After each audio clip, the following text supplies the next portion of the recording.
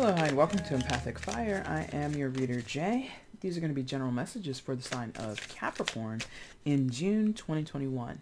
What is going on, Capricorn? How are you guys doing? I hope you all are doing well. Capricorn, welcome to June. Wherever you are in the world, I hope you are safe, happy, healthy, and secure. Please continue to take very good care of yourselves and those that you know and love, all right? No announcements here in the month of June, so we will get right into it, guys. But first, anything you want from me, a little bit, we'll get into it in just a moment. Anything you want from me, it's in the description box below. Timestamp is down there. Information on how to purchase a personal reading with me is down there. And the link to my Instagram is down there. If you want to give me a follow, I would appreciate. All right, guys, so that's the start of your reading. We're going to expand on it a little bit later with the rest of the deck and talk about the bottom of the deck as your overall energy. But to start, you have Ace of Pentacles, Magician in reverse, and the Knight of Swords.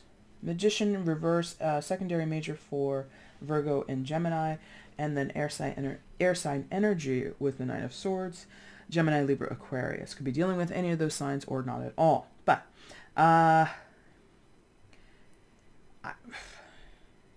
it feels like somebody has taken bad advice or is ignoring their intuition, or is feeling impulsive, feeling possibly just self-destructive or self-destructive, thank you. And there's sort of like a no holds barred in the pursuit of something else, or in the pursuit of a goal, in the pursuit of something tangible, Ace of Pentacles, yes? Knight of Swords feels very aggressive at this time. It's a normal thing, but it feels like incredibly aggressive, perhaps too aggressive.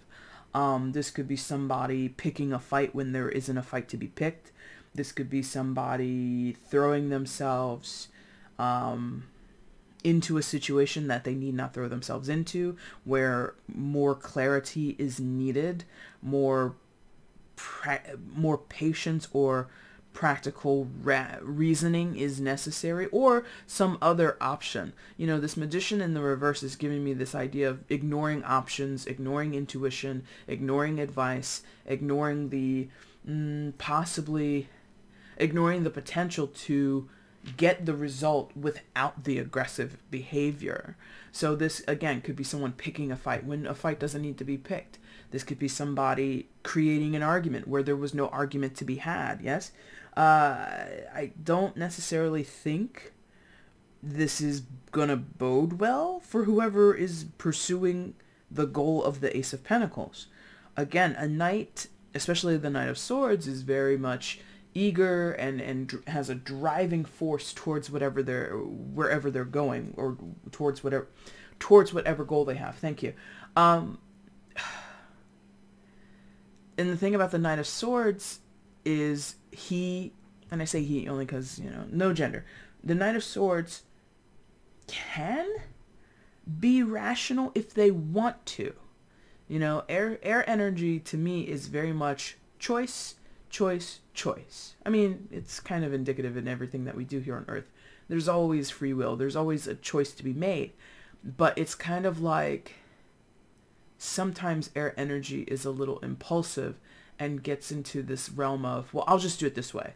It's the quickest way, or because I feel like it, because I think this is right. And it kind of quickly throws out all the other possibilities and focuses on one thing. And again, like, I'm getting the sense of like impulsivity. I'm getting the sense of someone says, today, I will say this, and then tomorrow it's the complete opposite. It's a little disconcerting, and I don't know what it's concerning, but it is disconcerting, because the Ace of Pentacles to me feels very much quote unquote soft is coming through, robust, and maybe that's why. Maybe because it's like so alluring. Could be an offer of money, could be an opportunity to meet with someone and strike a business deal. It could be a gift. It could be so many things. There's sort of like this the impulse could be fear driven, because Magician in the reverse isn't necessarily about fear, but again, it doesn't like properly approach things. It doesn't allow for a person to be weighed and measured. It becomes very, what information do I have right now? I'm going to act on the information I have now, and I lack patience. And it can be very self-serving energy. Thank you. It could be very self-serving energy. So you could have a person who's very ego-based right now. And again, the offer of the Ace of Pentacles, whatever it is, whomever's offering it, whenever it is, how much it is, I don't know. But that is like the driving force. A person over here, this Knight of Swords character, they are not to be stopped. I mean, I'm not telling you or anyone to not get in their way, but this is their mindset. I will not be stopped. Excuse me. I will not be stopped. I will not be dissuaded. I'm not going to be told no. That's the other thing. I'm feeling somebody here could be doing that. Not taking no for an answer. Pushing past whatever this Magician is, whether it's an internal thing or an external thing. It could be an external person. I feel like the Knight of Swords is just like, boom, move, get out of my way. And that can be cool when depending on the situation. Maybe this is amazing that this person is being so tenacious. Maybe it's very charming, or it shows that this person really wants the job, wants the opportunity, wants to make the business contract work. Great. But in other cases, if this is like, hey, I need some space, and, you know, maybe after, you know, a week or two, we could reconvene and come back together. This is someone who's like sending messages in the break time. Let's take a break from the project. Let's, you know, go to our separate corners, or, you know, let's step away from this for a minute. And this person's like, okay, I'm ready. I've stepped away for a day and now I'm ready to get back at it. So it's like, it could go either way, you know? All right, so what else is going on here for Capricorn? Show me more regarding the situation for Capricorn, please. What else is happening in the situation? Give me further messages for Capricorn, please. Thank you. Yeah, there you are. Devil. Major arcana for you guys, Capricorn. Eesh. That's more than one, I know that. Oof, what's that, 3? Oh my god. That's 4. We're not taking 4. But let's look at them real quick to see if we got anything here. 3 of Wands, Lovers, King of Wands, and then the 7 of Wands. That's all fire and air, so very masculine, very dynamic.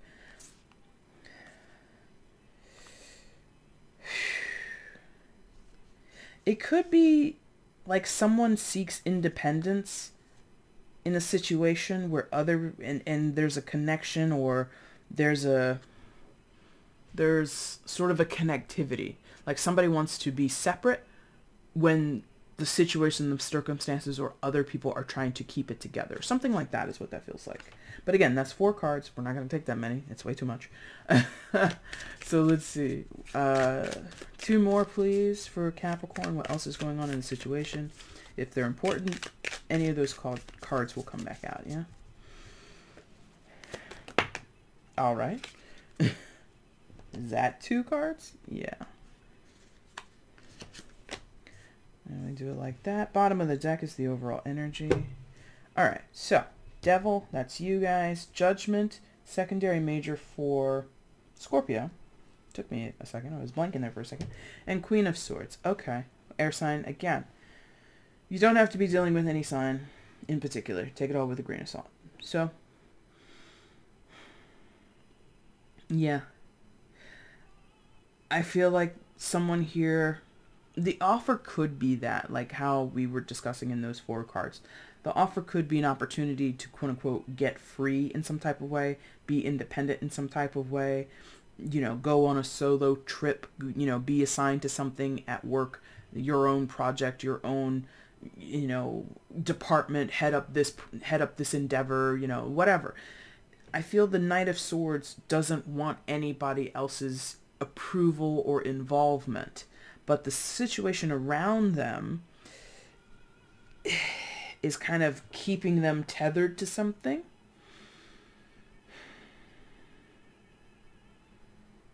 And the rushing away, or the rushing towards, is still a concern as the outside person reading this energy. I don't know that it's going to be incredibly bad or even negative in any type of way.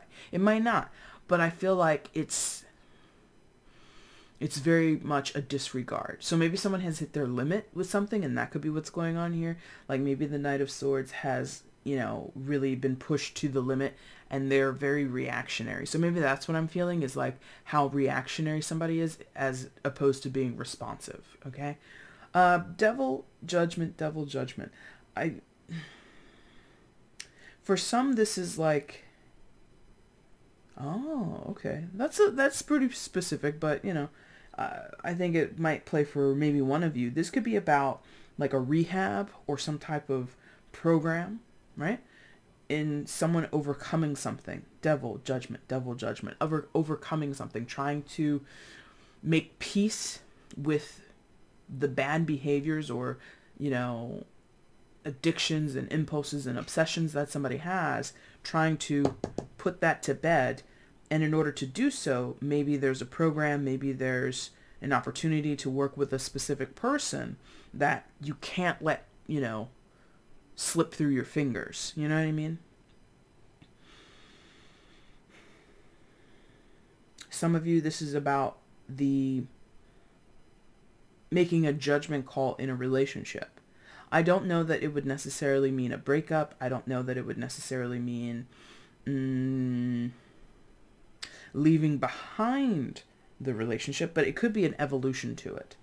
Doesn't necessarily, I really don't feel it ending, because similar to how I was just talking about addictions, there's still like this tethering energy here. There's still like this connectivity. And that's what they say in general about any type of addictions or substance abuse, right? You are never fully free of the desire or the inclination or the impulse to indulge, to get high, to get drunk, to do whatever, right? It's always going to be in you, that impulse, that driver, and you have to consistently work, not against it, but work with it, you know what I mean? And kind of be cognizant of your addiction. Be cognizant that for the better part of your life, you will be facing your temptation on a regular basis, yes?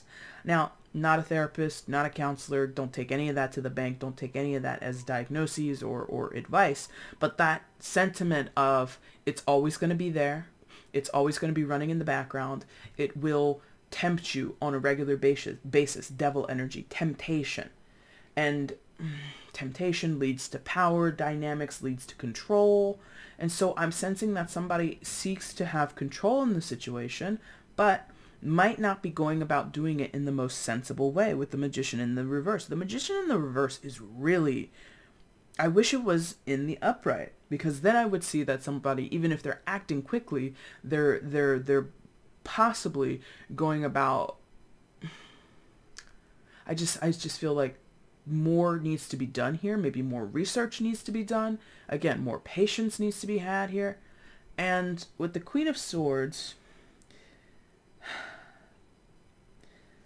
it's almost as if possibly, you know, again, I can do it on my own. There may be a connectivity between the Knight of Swords and the Queen of Swords, and maybe the Queen of Swords is saying, hey, Knight of Swords, why don't you do it this way?